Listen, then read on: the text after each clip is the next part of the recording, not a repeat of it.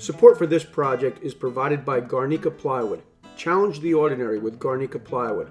For this project, I'm using HDF, a high-density fiberboard surface with a European poplar plywood core. Garnica HDF is a great choice for painted cabinets. And Rockler Woodworking and Hardware. Create with confidence. Hey, what's up guys? This week I'm starting a kitchen pantry project. These are the upper cabinets. You can see I've already built one. I'm about to build the next one. And as I'm building it, I'll point out some of the details. This is basically going to be a box that's installed on the wall, and then I'll put the face frame around it. Now this is a custom project, so more than likely these exact measurements wouldn't fit in your home. But if you want to build something similar to this, I will have a drawing, a cut list, and a list of the moldings that I'm going to use for the project. And that should be a helpful guide if you decide to build this project. Let's go ahead and get to work. I'll start by putting the sides of the cabinet face to face and making sure they're flush. And then measuring up from the bottom, I'll make a mark at 2 inches. I'll use a straight edge to connect the marks, and I'll attach the top of the shelf at the line. That'll leave room under the shelf for a light fixture. At the top of the cabinet, I attached the top flush with the top of the side. I've measured and marked, and now I'll drill holes through the inside of the cabinet.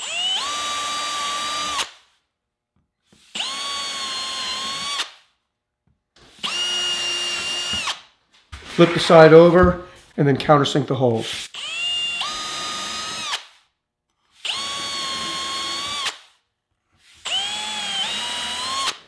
Now I'm ready to attach the top and bottom, essentially building the cabinet. I'll use wood glue and tack the parts in place first with an 1.5 inch nail, and then for a stronger joint I'll use a few 1 5/8" screws. Notice how I have the top of the cabinet propped up with these 1/4 inch shims. That's because the sides of the cabinet are a 1/4 inch deeper than the top and bottom, and that's to allow for the back of the cabinet.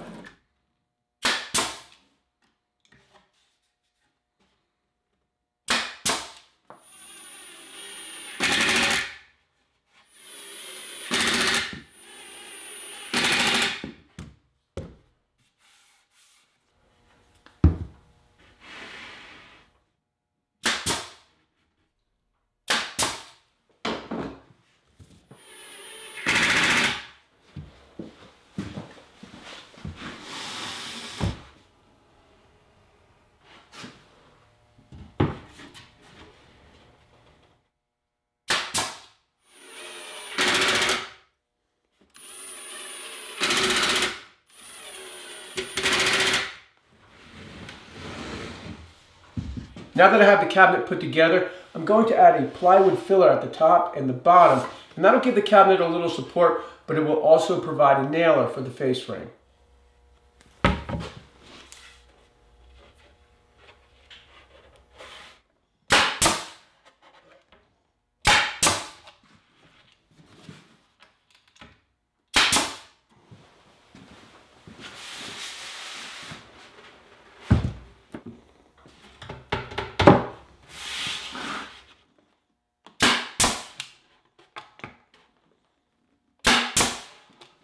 The next step is to add the supports to the back of the cabinet. There'll be one at the top and one at the bottom. And for this part of the build, I'm using solid wood. I'm using solid wood here because this is how I'm going to anchor the cabinets to the wall. I'll be screwing through the supports. I also took a little extra time and put a chamfer bit in the router to put a decorative edge on the support. And that's not necessary, but it is a nice touch.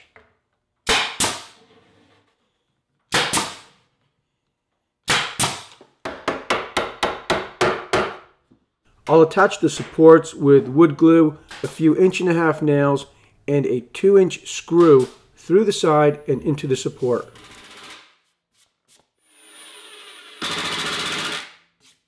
Now I'm ready to drill the holes for the adjustable shelf pins. I marked it at 18 for this cabinet, and I'll use a square and square across, or draw a line. And this is the Rockler adjustable shelf pin jig, and today's the first time I used it and I really like it. So I've just lined up the lines on the jig with the line on the cabinet. I'll make sure everything's good, and you can clamp it in place too for a little more insurance. That way it doesn't move around on you in case you accidentally knock it. You can see how the line on the jig matches up with the line on the inside of the cabinet. Now I'm ready to drill the holes.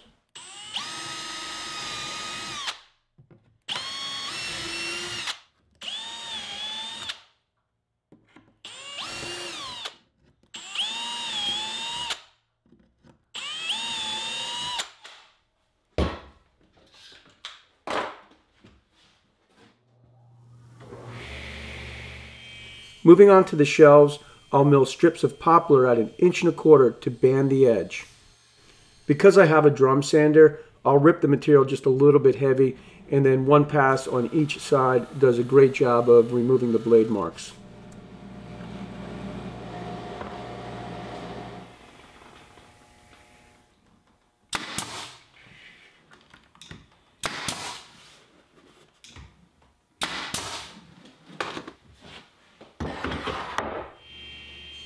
Now I'll mill the material for the face frame, and I'll attach the face frame to the cabinet after the cabinets are installed on the wall.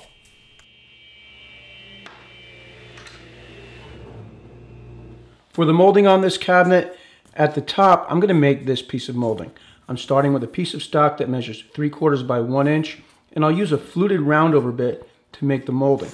Underneath that piece of molding, I've got a simple piece of molding that you can get at the home store. And at the bottom of the cabinet, I'm using a small base cap. And you can also get this at the home store. And I'll have this drawing on my website if you'd like to refer to it.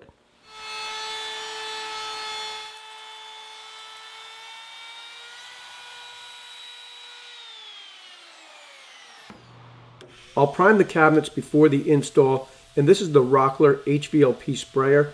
I'm spraying a latex acrylic primer thinned by about 10% with clean water.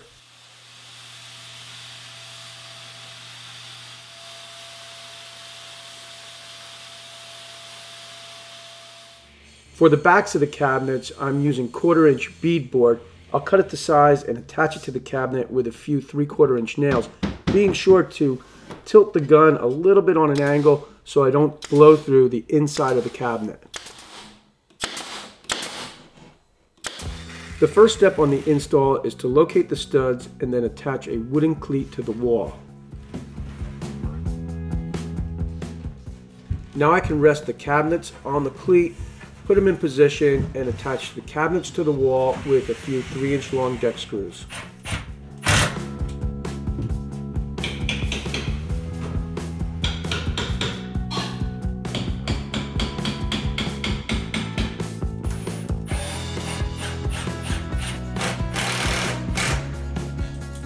With both cabinets on the wall, I'll clamp the cabinets together and attach them to each other with 1.25 inch screws.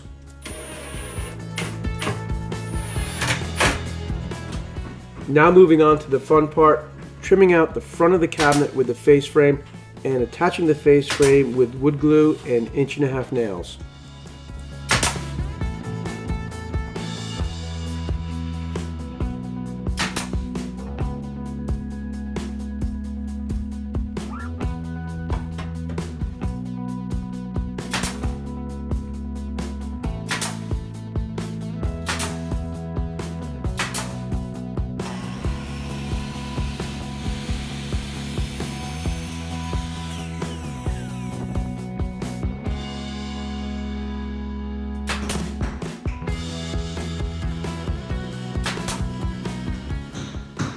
With the face frame attached, I'll move on to trimming the cabinet with the molding, and this is the type of work that I'll never get tired of.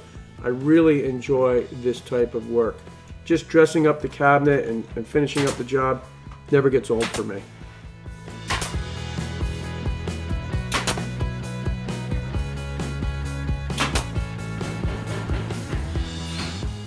With the cabinet hanging securely on the wall, the last step is to remove the wooden cleat.